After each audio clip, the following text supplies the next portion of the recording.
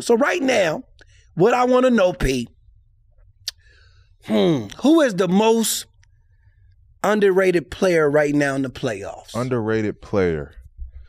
I'm gonna go with Mikal Bridges. I'm gonna go Mikal Bridges. He's definitely I like Bridges. Underrated in this playoff race this year, and he's got a chance to knock this shit out. Like, he's got a real legitimate chance to knock this shit out the park and you're in a huge market.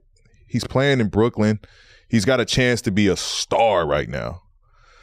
So I'm gonna go with Mikal Bridges, and the way he's been playing to close this year out, like, I haven't seen that. Like, I didn't know he could be a go-to guy.